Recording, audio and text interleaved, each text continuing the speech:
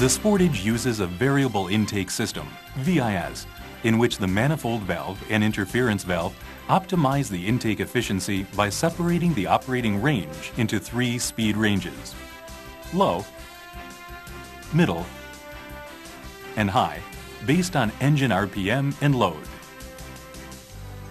Internal to the VIS, the one-way valve creates vacuum to operate the interference valve and the manifold valve. These two valves are controlled by the solenoid valve based on the low, middle, and high-speed range of the engine. Operating in the low speed range, intake air is supplied to the left and right bank. This design will reduce the interference between neighboring cylinders and enhance the volume efficiency in the low speed range.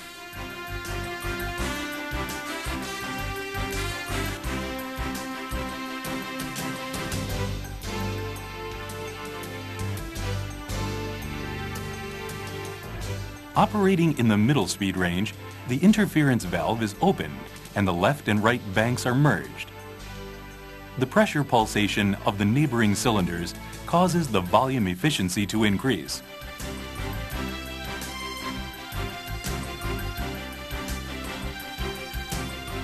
Operating in the high speed range, the manifold valve is open so that the vertical length of the intake manifold is shortened to increase air speed and increased to reduce air intake resistance, which causes an increase in power.